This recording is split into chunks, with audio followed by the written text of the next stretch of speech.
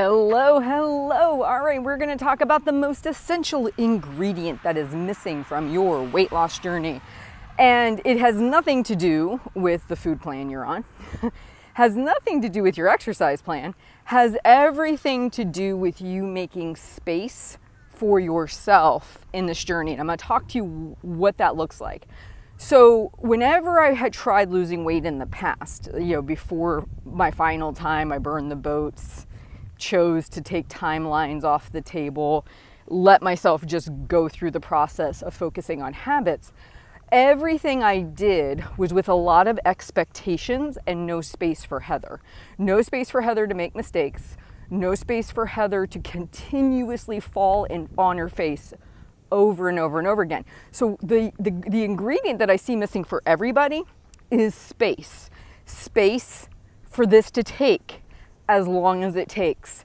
You hear ideas, someone teaches you something, someone says, hey, this is something that would be helpful.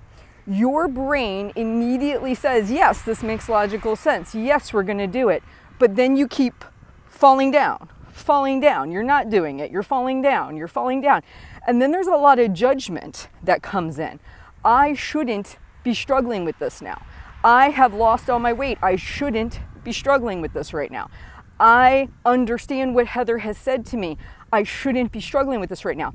All that shouldn't be struggling right now is you not making space. You making space looks like this. Of course I fell down again. That's what's gonna happen. This is my struggle. This is the thing that I have a lot of lower brain chatter around. It might take me 50 years or more to get this worked out. It's okay. Dust myself off, pick myself up, do it again. There's no judgment because you let go of expectation. You might not even articulate that there's an expectation, but there's an expectation. The expectation is you should get your crap together. You shouldn't have to fall down as much as you fall down. You've been doing this X amount we use a lot of time qualifiers, by the way. Like, oh, I went 30 days binge free. This shouldn't be a problem anymore. I kept my weight off for 5 years. This shouldn't be a problem anymore. There was an expectation based on time that meant you should no longer run into any issues. That is where the lack of space exists. What I really want to encourage you, the reason this time was different for me, I got comfortable. I settled into my lazy boy, so to speak, metaphorically. I said, this is going to take maybe the rest of my life. Like I literally talked to my grandmother who was in her 80s and 90s and heard she was still struggling with a lot of the same things. So I realized age and time do not heal all things, that this could be something that I continue. But as long as I had these harsh expectations of myself, that I couldn't fall down, that I was gonna hit a point where I stopped making the same mistake, that was where the progress actually happened. And I still fall down. I still make mistakes. I am not impervious to it. But you know what? I have a different attitude about it than a lot of other people do. I'm like, of course, Heather, you fell down. Of course, this is gonna happen. You just get back up, dust yourself off, follow your protocol, and you don't judge yourself for it. So when we talk about space being the missing ingredient, it's the space to learn. It's the space to fall down. It's the space to fall down again and again and again and again and again and again and again. And I could go on forever, right? But that's what it is. If you can't give yourself that space and everything has an expectation, everything has a timeline or time qualifier, you will continuously struggle with the same thing because your brain won't let you keep falling down. It won't let you be okay with this process. That is a magic ingredient to this process. It's the willingness. It's like if you see a kid, they fall down on the bike. You don't finally come on now. That's been 5 times. You should have your stuff together by now. Why do you keep falling down? We can grant a lot of times this space to people we love and care about. And sometimes even then, I mean, I'll be honest with you, sometimes even then, as a parent, you can have that thought muddle through because a lot of times for parents, they see their kids as extensions of themselves, right? But generally speaking, We do a much better job of it with others than we do ourselves. But what would that look like for you? What if you really gave yourself the space to fall down as much as you needed to? And it could be 50 years of falling down. And you're just gonna get back up and you're gonna continue to peck away at this. And you're not gonna hold contempt for yourself. And you're gonna have a jolly attitude about it because you've let go of expectations. If I told you that was the secret to getting all the weight off and keeping it off, could you do that? Most people really can't.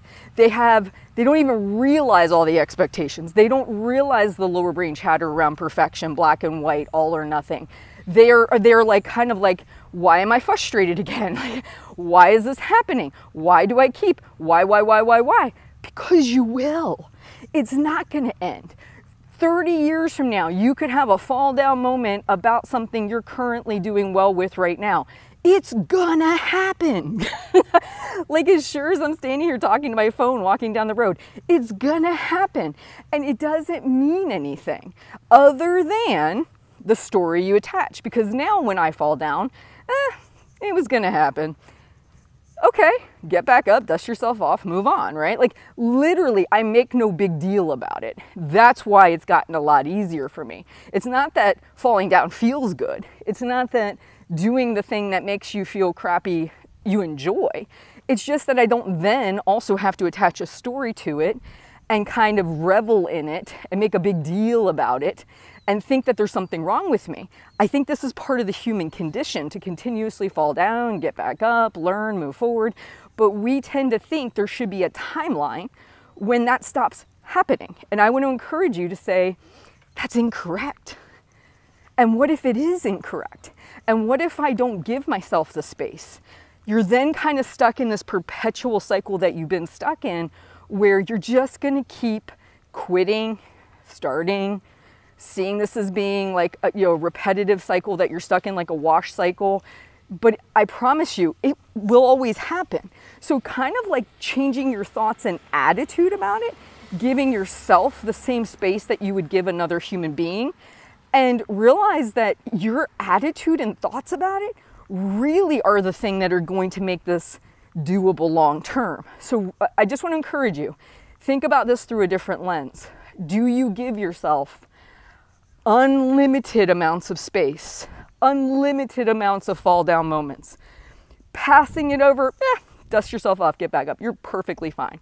Do you do that? Because if you don't, that's where I want you to do your work. Because when you can incorporate that element, you're going to get there. I have zero doubts. But that is the thing that causes so many people not to succeed in this arena.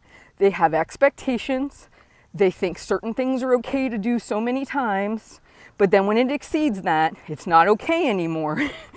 And so then they start to shut down. What if you didn't shut down? What if you just saw it as being a trivial bump in the road and you're continuing and you actually anticipated you were going to have this problem indefinitely and you're just learning how to jump back up, get back to it, and it's not a big deal? What would that look like? All right, guys, I hope this video helps. The essential thing you are missing is space for yourself, space to fall, space to make mistakes, space to not attach timelines and deadlines and quantify amounts of times this should or shouldn't be happening. Changing all of that. You guys have a great day. Please like and subscribe, share the videos, and I will talk to you soon.